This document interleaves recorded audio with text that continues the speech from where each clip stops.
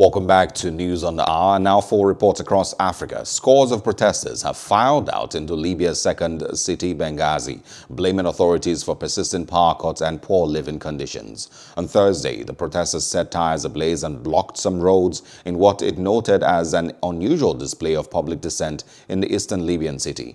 Benghazi is the base of General Khalifa Haftar and his Libyan National Army, which is fighting a civil war against the internationally recognized Government of National Accord in Tripoli, in the country's west. Electricity supply has dipped this year, leading to protests last month in Tripoli and adding to poor living standards amid a surge in cases of COVID-19.